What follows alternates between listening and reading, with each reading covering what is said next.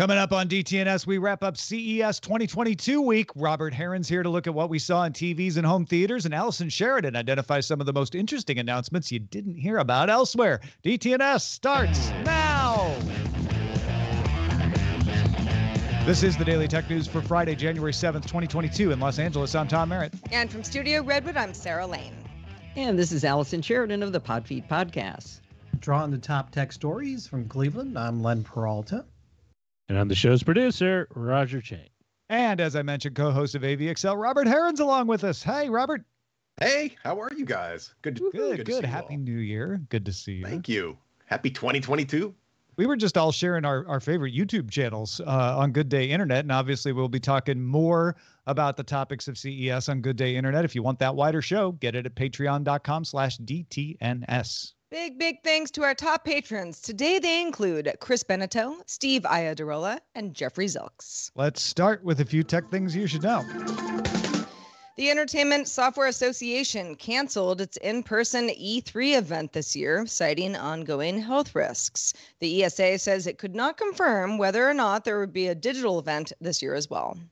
Game monitors aren't new, curved monitors aren't new, but at CES, we got a curved game monitor that is not curved left to right, but instead top to bottom. Samsung hopes you find that interesting. It created the 55-inch 4K Odyssey Arc coming out in the second half of this year. That's about all the details we have on it so far. However, The Verge named it their pick for Best in Show at CES. At the Health Tech keynote at CES, Abbott CEO Robert Ford announced that the medical device maker is developing a new line of consumer biowearables called Lingo. The devices will be aimed at general fitness and wellness, able to track key signals in the body, such as glucose, ketones, and lactate, with alcohol levels potentially down the line. Microsoft added new features to the Power Toys suite. Always on top lets users pin any app to always be in front of other windows. Power Toys also added web search in the Run launcher using a activation command to search the web, and the search will go to preferred search engine in your user's default browser. Samsung forecast its Q4 operating profit increased 52% on the year. That's up to 13.8 trillion won, which is about 11.4 billion US dollars, although this would still miss analyst estimates. The company also estimates that it hit record quarterly revenue, up 24% on the year to 76 trillion won. Samsung's contract chip manufacturing business is expected to see increased profit in the next quarter.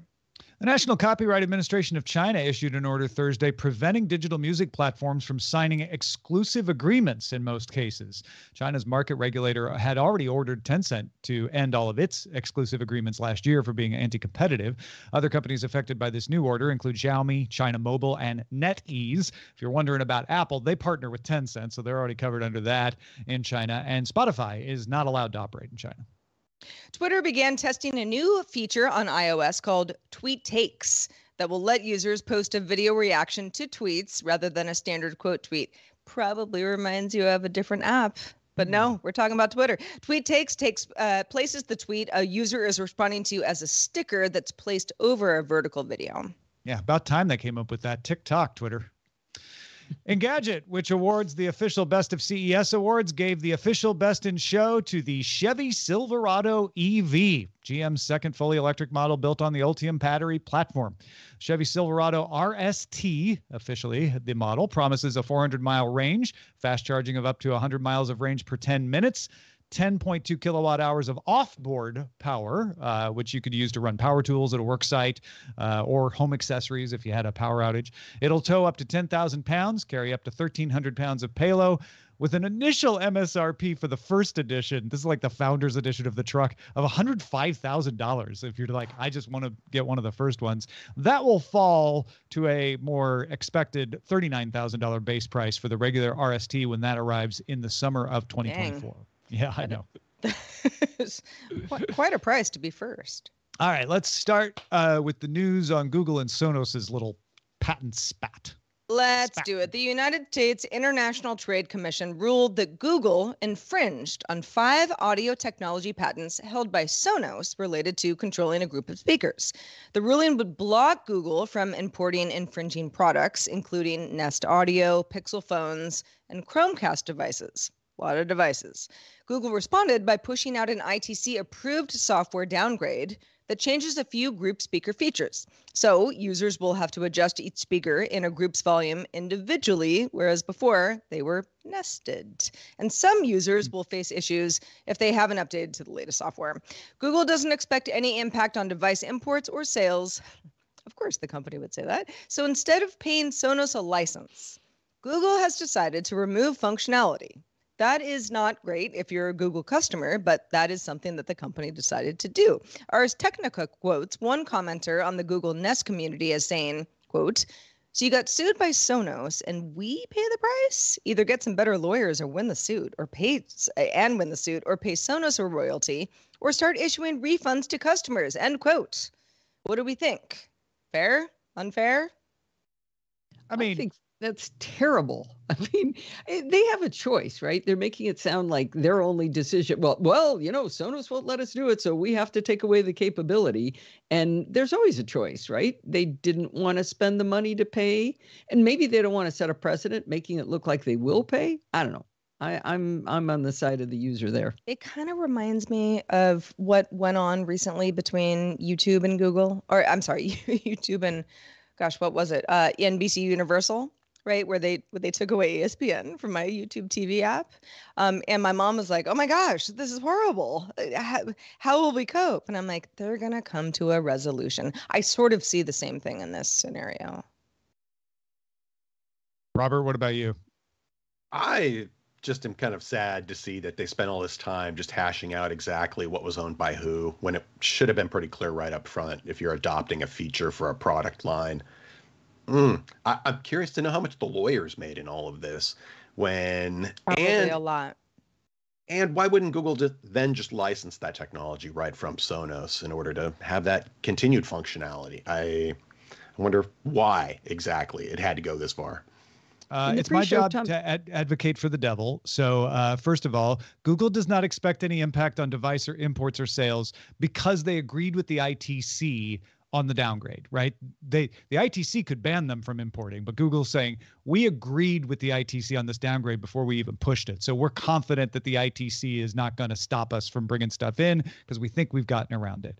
Why didn't Google license it? Too expensive, maybe. What if Sonos is asking for a ridiculous amount of money for this and they just couldn't get them to bring a lower price? Maybe Google legitimately is like, we're not going to pay that. Like that we would have to raise the price of all our Nest stuff. So we'd rather take away the feature maybe. Didn't you say in the pre-show, though, that there was evidence that they were actually briefed on this by Sonos and then used it? So they knew they were doing evidence. Google and Sonos did cooperate on some stuff, and Sonos under NDA showed them some features. Now, what Sonos is not accusing Google of is ripping off trade secrets and doing what they showed them. They haven't violated their NDA, but Sonos's nose is out of joint because they're saying, but they basically kind of saw how we did it and so figured out their own way of doing it, which violates our patent. That makes them more dirtbaggery, right? In my opinion. I mean, yeah, it depends on, how you feel about both companies.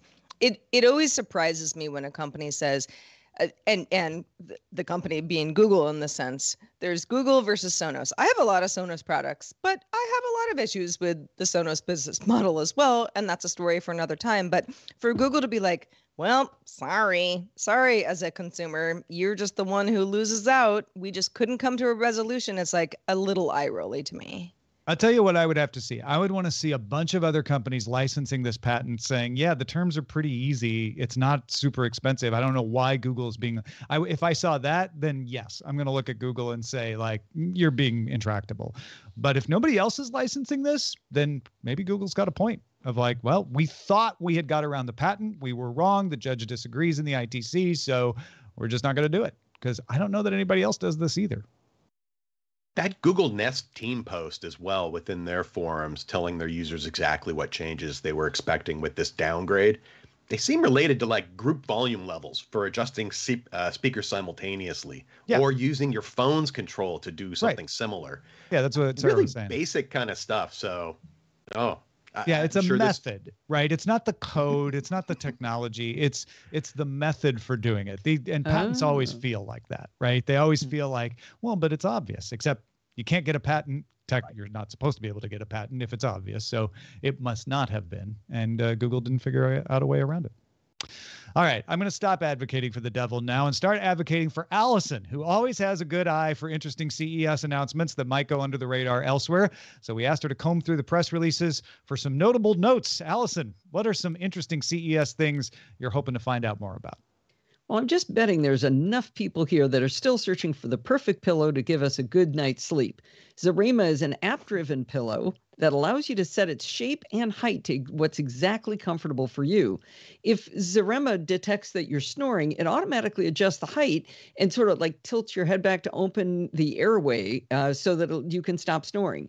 And it's got built-in sleep detection, which allows you to track your sleep to see how well it's working. Zarema is made of open cell memory foam, and it has a waterproof and antibacterial cover. And it looks pretty interesting to me. It's available now for $250. Oh, man, you had me until the price. Well, That's an expensive pillow. It's the automatic elbow nudge. It's got little pumps and stuff in it that are pumping it up and down. If you're lucky, it's an elbow nudge. I don't know. I mean, my Fitbit tracks my sleep, and that's a wearable that I wear at night. I know not everybody is into that overnight, but it works for me. So this would not be something that I would necessarily buy, but the wrong pillow sucks. We've all been there. And I love the idea of it saying, well, what do you need? What do you need to not only feel the most comfortable, but also help your sleep friend get more sleep? I got to say, Steve is very nice. When I'm snoring, he simply lays his hand on my chest, and that makes me stop. Oh. So he's very nice about that. I don't need a pillow to do that, but I still thought it was a pretty cool product. Yeah. Another thing I'm always really interested in at CES is baby products. There's been a lot of things that I've found at CES that later on I've seen in the mainstream. And, watching my children with their newborns in the last few years has really highlighted how sleep deprivation is a real problem for parents. They're starting to hit the, hallucinating point with one of the newborns. A company called Cradlewise has an inventive idea that might help keep the baby asleep. It's a smart crib that senses if your baby wakes up via a smart baby monitor that's built into the crib. So you tell it what time you think your baby should be sleeping to. It's supposed to be a 3-hour stint tonight. And if the baby wakes up during that time, the entire crib rocks. And it's sort of it's hard to describe, not like an old-fashioned rocker, but pivoting around a point up above it. So it's sort of rotating and moving the baby. And it'll give you notifications to tell you the baby woke up and what time. And it'll tell you, hey, I got this one. I put the baby back to sleep for you. I did wonder, do you really want a notification telling you the baby's awake? I thought that was all I was to sleep. But maybe you can modify that. The crib can also play white noise or playlists of your choosing. Now, you balked at the price of the pillow. The Cradlewise Smart Crib is $1,500, but I know some people who would lay that hard cash down right now to regain sleep. And that's the crib too. It's not like an attachment to an existing crib. So okay, so I mean, it's still a lot. I mean, listen, if you're paying a night nurse, this looks like a deal. The hand that rocks the cradle is an AI in this case. Exactly. It's got a bassinet level at first, and then it can go up to 24 months as a full-size crib. So it was very pretty too. I thought that was pretty cool. What about non-sleep items? Well, all right. I guess I was tired when I wrote these notes. When I was a kid growing up in Michigan, snowmobiles were all the rage, but they were gas-powered. Now we've got electric bikes nowadays, and French startup Moon Bikes is bringing us an electric snow bike. They're rated to go to a range of up to 60 kilometers with an optional dual battery, which is pretty good. I did have a question, and I haven't gotten to talk to these people yet, but I wondered whether that range, how highly affected that's going to be by the amount of snow you're in and how heavy that snow is. I don't know if you've ever skied in California. We refer to Sierra cement. We have very wet, heavy snow a lot of times. And so that was a question I would have if I got to talk to them. Now, a moon bike is 3 times lighter than a snowmobile, so they show them just hooked on the back of a truck. And I thought it looked really fun in the videos. I mean, I'd probably kill myself because I'm clumsy, but this one is really going to hit your pocketbook. They're accepting pre-orders at $8,500 and $1,800 for that extra second battery. And if you want a fast charger, that's going to add up to another $480. Wow. Okay. Anything for less than $1,000. Okay. Let's drop it down. Yeah, but it was cool. It looks really It's fun. cool. You should No, watch you're the right. videos. You're right. It's very cool. I'm with Looks you. fun. All right. I imagine if you're anything like me, when I was working, I packed a lunch to save money and save time. All the time going out to lunch, it just wastes a lot of time. I had to say, though, after a while, a cold peanut butter and jelly sandwich got old real fast, but so did fighting for microwave time to reheat leftovers in a microwave maybe of questionable smells. A company called Steambox has created a self-heating lunchbox that might solve all of these problems. It's a rechargeable system that can heat up 3 meals on a single charge. Now, this isn't some giant industrial looking box that you have to carry. It's got a beautiful light wood grain lid, and it makes me think of like a nice looking bento box, kind of larger than that. I wasn't able to find the dimensions of Steambox, but in the photos, it looks to be easy enough to carry and big enough for a reasonable sized lunch. Inside, there's an insulated chamber into which you put a metal tray with your food. Now, Steambox can be controlled by an app. Of course it can, while showing you your battery charge. Steambox is on pre-order for €179, which is around 200 US. So I think that's finally something affordable. Yeah, affordable. But more affordable. Yeah. And interesting. This is one I definitely want to test. If you were using it on a daily basis, you would make that money back real quick, and you would enjoy your food away from home that much more. I love this idea. No fish microwave, right? Yeah, I'm with you on that, Allison. Like, it's sometimes you got to microwave stuff, but you're like, what else was in here earlier today? Yuck. All right, what's your last one? Popcorn. All right, my last one. I've only become more aware in the past few years how many people are living with dyslexia. These people manage to muddle through life with this invisible to us challenge to reading and writing. Something called Lily Lamp is a small battery-powered personal lamp that emits customizable flashes of light that are almost imperceptible to the naked eye. These flashes make the perception of writing more precise for a majority of people with dyslexia, or so this company says that it does. The French developers of Lily say that reading becomes smoother, faster, and less tiring as a result. The flashes of light are customizable through an iOS or Android app. You could order Lily Lamp, €349, which is roughly the same in US dollars. Mm-hmm. Mm-hmm. Yeah, I want to see some of the more medical vetting on this, but potentially great. I love it. Yeah. Yeah, I do have a friend. If I could get one, I have a friend I could give it to have her check it out and see what it did, whether it actually does as it says on the tin. Well, I'm sure it flashes light, but whether it fixes the problem, but whether that does what it says. Yeah, for sure. Well, thank you so much, Allison. These are great. These are great little finds that I have not heard really are. Anywhere else. Yeah. Across the spectrum. Well, something that you might have heard about recently is cryptocurrencies. Everybody's getting into crypto. Mm-hmm. Last year, remember 2021? Wasn't that long ago. We reported that Radio Shack intended to focus on cryptocurrency trading. Some folks thought that was kind of crazy. Other folks said, it makes sense. GameStop just launched a cryptocurrency division to establish an NFT marketplace for game developers. It's also partnering with 2 cryptocurrency companies to develop games that use blockchain and NFTs. Ubisoft, Zynga, and Square Enix have all recently announced plans to sell NFTs as well. Even antivirus makers are getting into the fun, so to speak. Krebs on Security notes that last July, Norton 360 added an Ethereum mining program called Norton Crypto to customers' installation. Norton LifeLock says that the program is opt-in, so you don't have to do it. Got to opt in.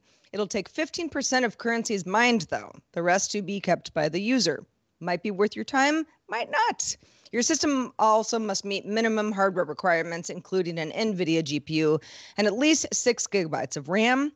If you enable the program, it'll work when your system is otherwise idle. So it shouldn't interrupt what you're doing when you're actually active on your system. It will create a wallet and store your encryption key securely in the cloud. Only the user is said to have access to this encryption key.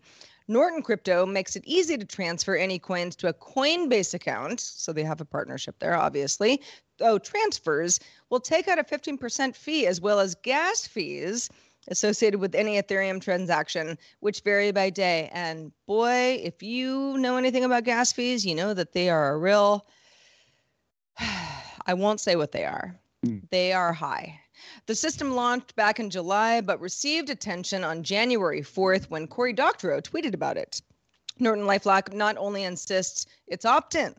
you don't have to do this. This is opt-in, but also issued a statement with instructions on how to remove encrypt.exe if you so desire. If you're not cool with it, not down with it, don't want it on your system, Norton wants to help you out there. However, many users did not like the executable being downloaded at all without their permission, even if it wasn't enabled. They just didn't like it being there.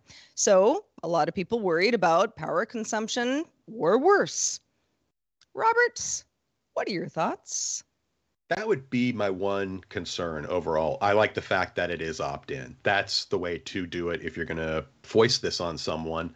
The 15% fee, give or take it. If that's what you want, you can take it or leave it. However, just be aware that they are specifically requesting certain GPU characteristics that imply that it's going to be a GPU miner. These programs will run that graphics card, in particular the memory, harder than any game currently out there. And you have to be aware on certain cards, that can be well over 100 degrees Celsius on memory temperatures alone, let alone the increased power consumption. There are graphics cards out there now exceeding 350 watts when they're grinding away.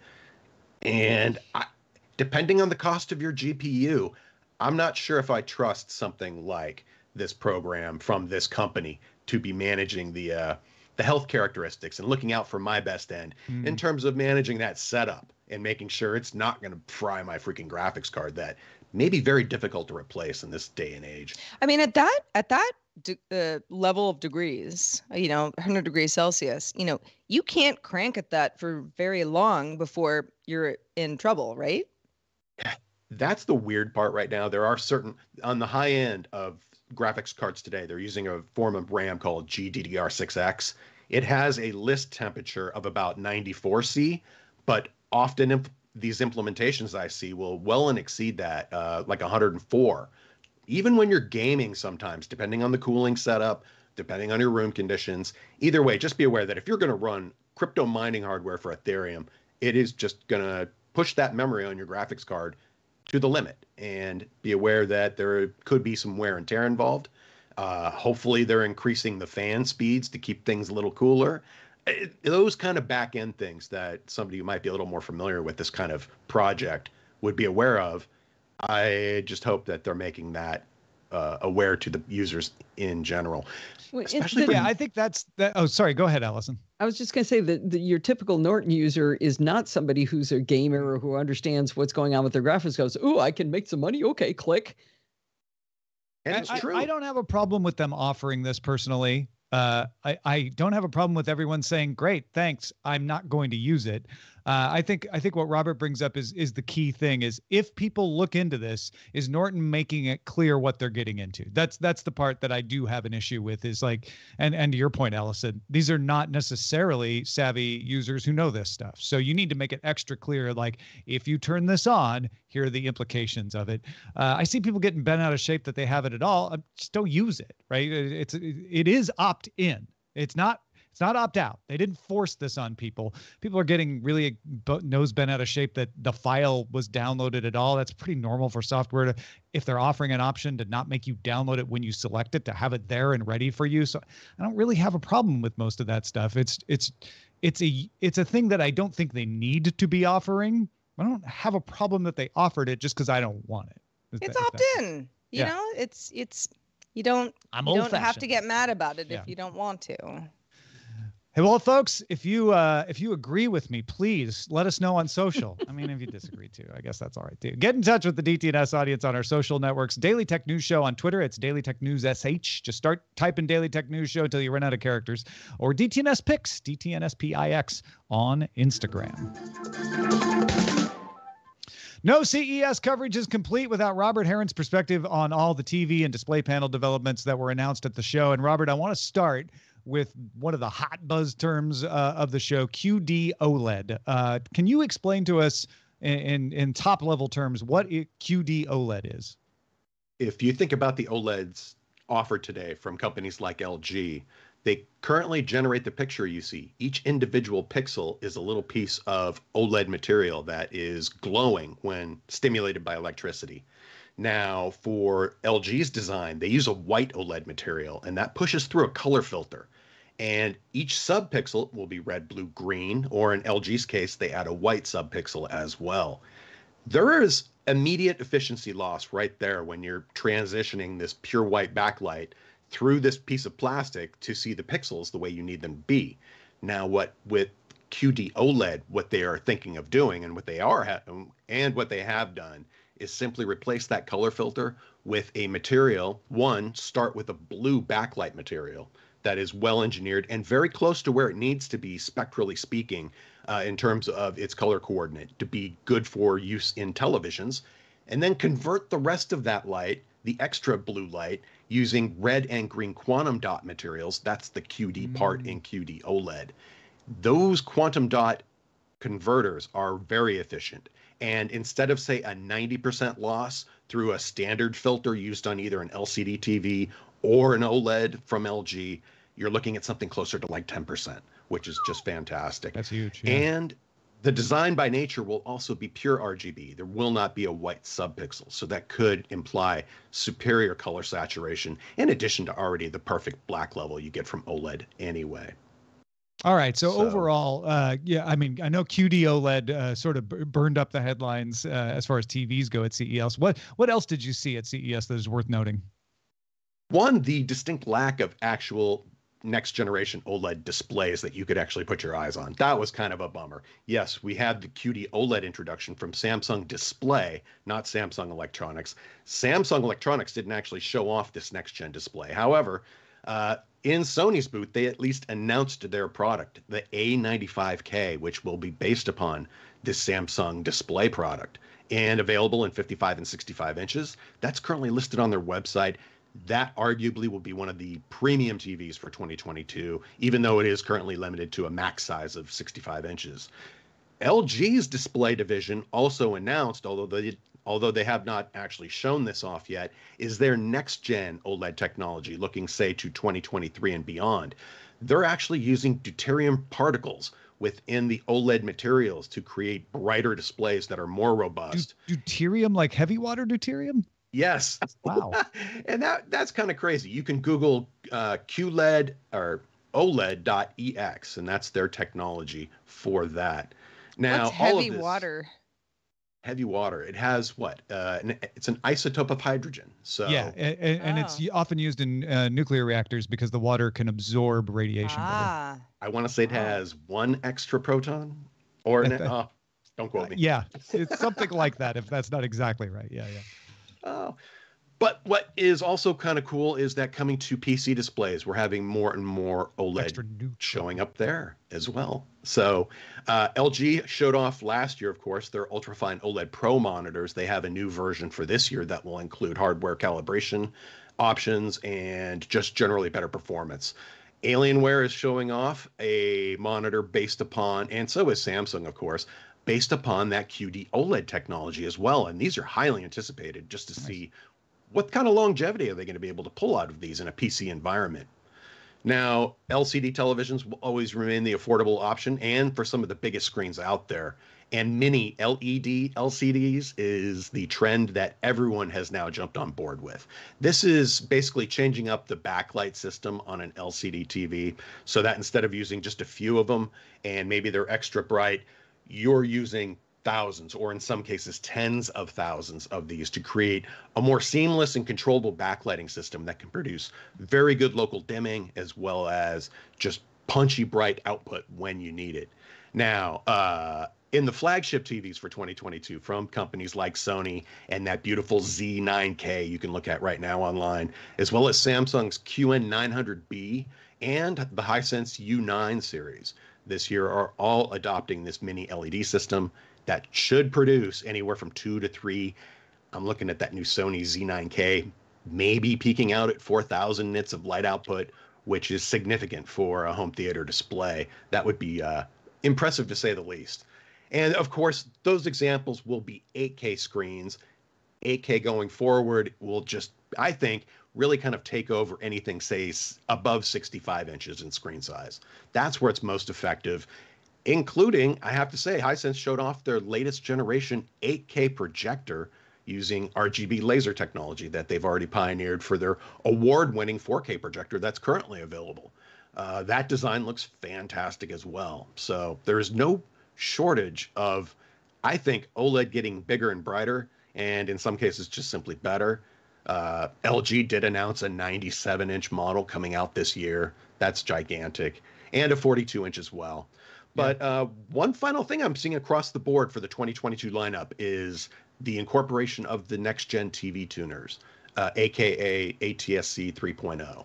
And that, if you care, is the system that will basically deliver 4K broadcast video, live streaming over a potentially cheap antenna. So if that's important to you, the deployment map gets a little more filled in every year. Here in the Bay Area, it's total weak sauce at this point. Last time I checked, we didn't have a single channel currently active, but that's coming and it's built in. And I think that is a key feature that's going to be there, and hopefully occasionally people will take advantage of it. Yeah, Awesome. my TV's up against a fireplace currently, so it's like there just isn't any OTA stuff happening. Real quick, Robert, my mom is in the market for a new TV, and she went to Costco recently and was like, those OLED TVs are very nice. If you're kind of in a, let's say you want a new TV, you're thinking of spending $1,000, where would you point people to?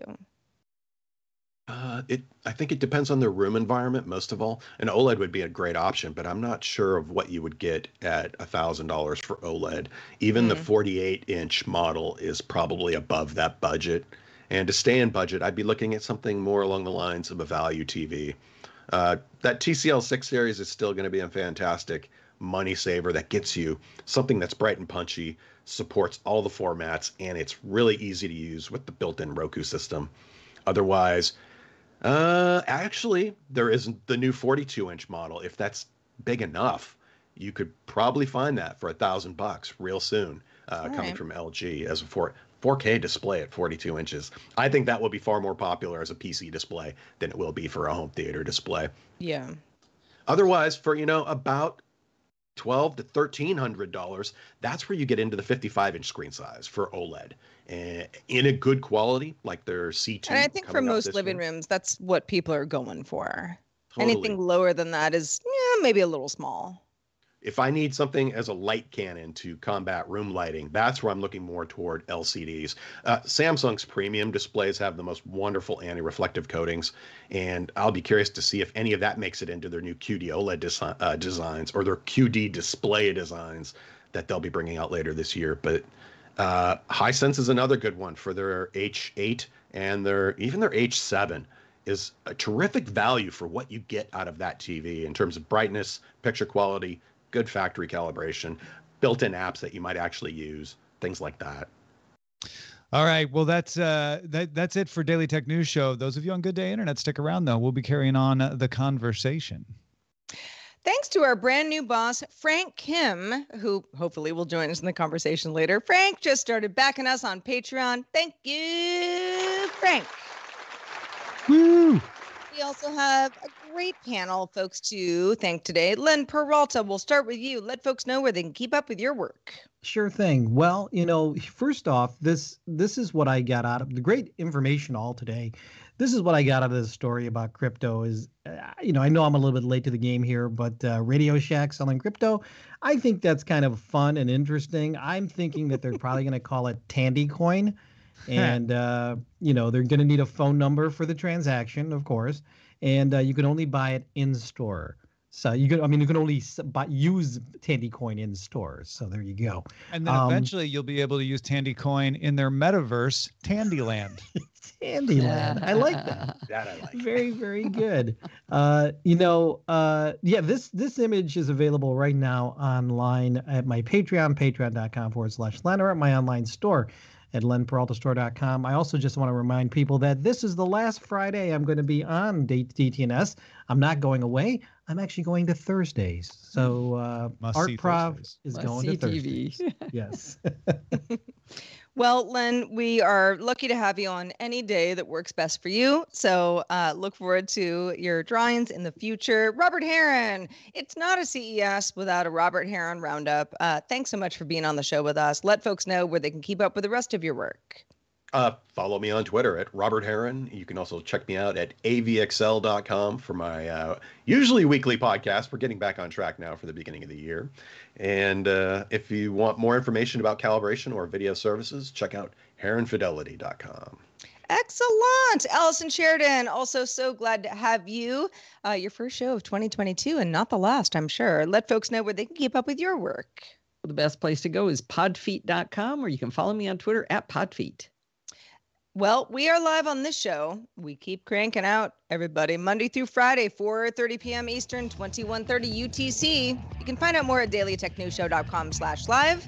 And we'd love to have you join us live if you can. We are back on Monday to talk dogs and the physics of computer animations with Blair Bazdarich. Have a great weekend. This week's episodes of Daily Tech News Show were created by the following people. Host, producer, and writer Tom Merritt. Host, producer, and writer Sarah Lane. Executive producer and booker Roger Chang. Producer, writer, and host Rich Straffolino. Video producer and Twitch producer Joe Kuntz. Associate producer Anthony Lemos. Spanish language host, writer, and producer Dan Campos. News host, writer, and producer Jen Cutter. Science correspondent Dr. Nikki Ackermans. Social media producer and moderator Zoe Detterding. Our mods: Beatmaster W. Scottus 1, BioCow, Captain Kipper, Jack Shid, Steve Guadarrama, Paul Reese, Matthew J. Stevens, and J.D. Galloway. Mod and video hosting by Dan Christensen. Video feed by Sean Way. Music and art provided by Martin Bell, Dan Luders, Mustafa A., Acast, Creative Ast Arts, and Len Peralta.